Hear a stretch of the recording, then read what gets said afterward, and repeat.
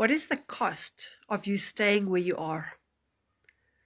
What is the cost of you doing the things that you know are bad for you? What are you losing as a result of continuing? Are you losing your youth? Are you losing valuable time which you can never get back? Are you losing self-worth by continuing to do the things that harm you? Just ask yourself, what is the price you're willing to pay?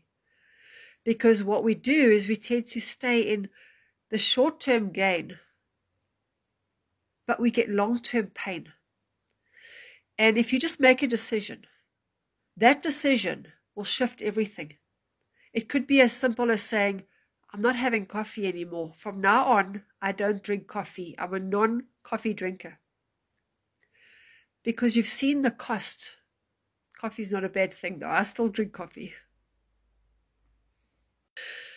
So ask yourself, am I staying in this relationship because I'm wanting something out of it, but what is the price I'm paying?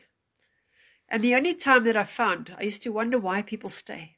And I found that the time that they leave is when their self-worth, who they are, their value, is more than what the other person is paying them, is giving them, is loving them. That's when they make the choice to leave. That's when they say, I choose me. And you have to choose you. There's no way around it. And it's only when you choose you that the work actually begins. But let it start with a decision, because you don't have to know what's down the road. You only have to know which direction you want to head in. And you cannot go to Russia or America if you're on a train going to Hawaii. You have to get off that train if you want to go to the place you want to be. So you've got to stop, make a U-turn.